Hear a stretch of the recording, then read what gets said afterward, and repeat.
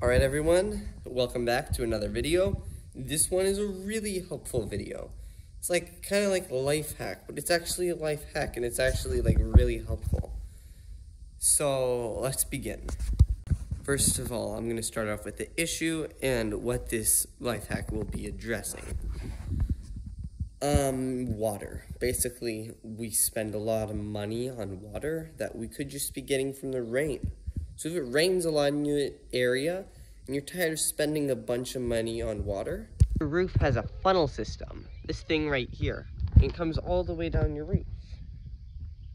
So you can take advantage of that funnel system instead of having all of that water just get dumped onto that small spot on your yard making a bunch of mud. You could connect it to like PVC pipe and have it channel around your yard like this. You could have it come from the rain and channel down here and automatically water your plants. Or you could have the piping come from right here and coming down. And say you have a chicken coop. Let's pretend that's the chicken coop. And the water is right here because your chickens need water. If you built it correctly, you could have water automatically going to your chicken coop just from the rain. You can do this with other animals too, so that way you don't have to give them water. They'll just automatically get water from the rain. Also, rainwater is like natural water. It's not that tap water stuff. But there's a lot of possibilities with this. Point is, you don't need to be spending this much money on water if you can just buy some PVC pipe and have water channeled throughout your house.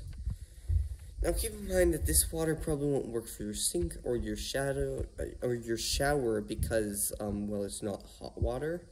But there is ways to do that.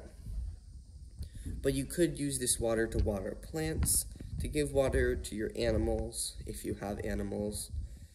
And another really good idea to invest in is kind of like a water tower. It doesn't have to be like one of those big water towers though, like that.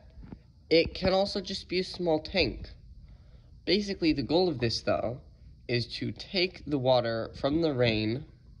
You can have this tank on the side of your house and fill it up with water. So that way if there's ever a drought, you'll have a backup supply of water. And I wish we did this when I lived in California and there was a giant drought. So the point is you can have a lot of water for free if you just use the rain.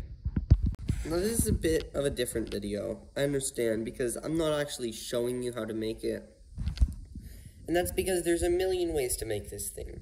You can hook it up to water supply like your sink or your shower, but that would be really, really hard, and you'd have to also hook it up to the heater.